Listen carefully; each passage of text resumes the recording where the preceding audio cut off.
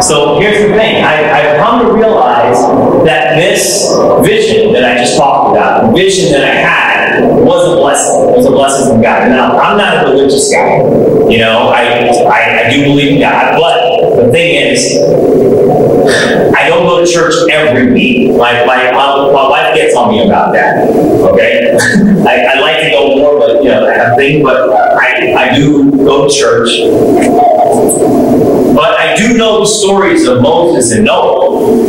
And in no way am I comparing myself with those historic events. But I do understand that if they are given a vision or they're given some notice to protect, then at that point, you have to do what you feel. And I'm letting you know that that vision came to me, and that's the reason why I couldn't stop doing it. I couldn't stop drawing. I couldn't stop sewing, because I knew that I had to get this out. So as this was a blessing for me, it's also a burden.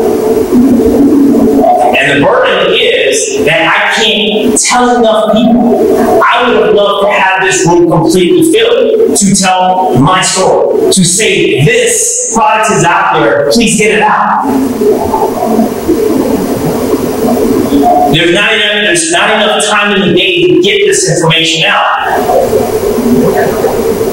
So, how do I feel? I feel like every time there's a possible shooting going on, something else happening, even though I've had, now let me tell you, I've done this is a year I've had this, a year. This is since the park, remember, this happened a year ago. So I've done whatever I can do. Now I'm a blue collar worker, I work for Costco, I'm a forklift driver, but this is what I do after. I push this because that's what I have to do. I feel like this has to get out there. So when it doesn't, or some other event happens, I feel like, did I do enough? Did I get the word out enough? Because I prevented what happened. And I have people tell me, don't do that. Don't. You don't have anything to do with it. Well, guess what? That may be true, but I'm always going to feel that way.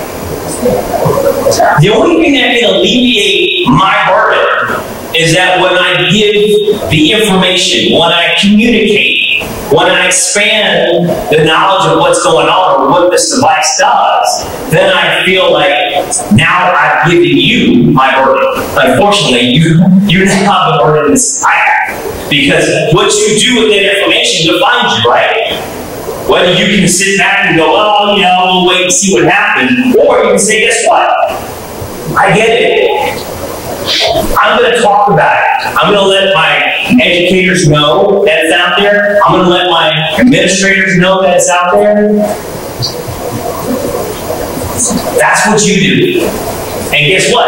It's going to be tough. I want to take this to Congress and we say, let's change the gun laws. Yes, we can change the gun laws. That's going to happen. It's been happening. But in the meantime, what happens to our kids?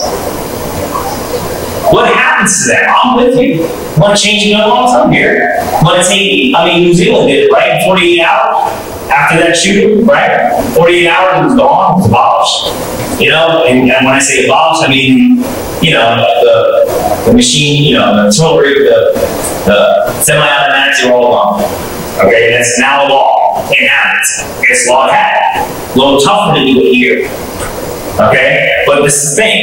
It's like tough things, if it's going to stay in place, those things take time, right? They take focus. They take talking. It takes doing something about it.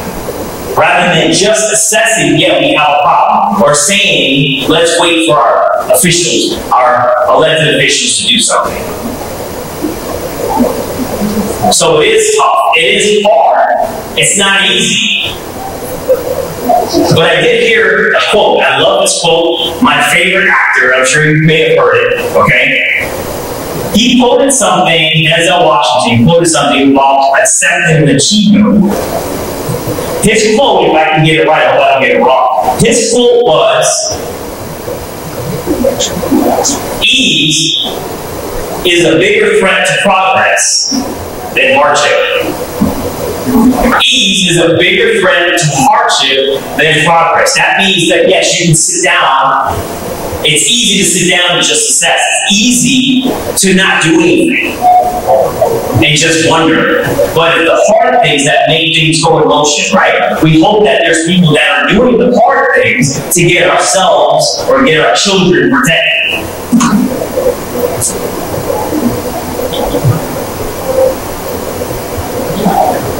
So that's why this is a campaign for me. No school goes unprotected. That's my campaign. And I won't stop. I won't stop doing it because I believe in it. And so I'll walk the steep hill and I will climb the hard climb. Because that's what I can do. I can't solve all the other things. I can't solve why teachers don't get paid more. I can't solve why at-risk kids are a situation that need more help. I can do this because that's what I know. And that's what I'm willing to do. If you want to stay with me, that's great. That's why I'll do that with you. And I'll stand and I'll make that movement. Because the one thing I do know is that I want to make sure that those 224 lives don't go silent. The 224 lives that we lost in the last 9 years, I want to make sure they don't go forgotten. Because that's important. Sometimes it's in the news today and it's gone tomorrow. Some people forget. But those are lives that are being lost because we're not ready or we don't have a resolve for that.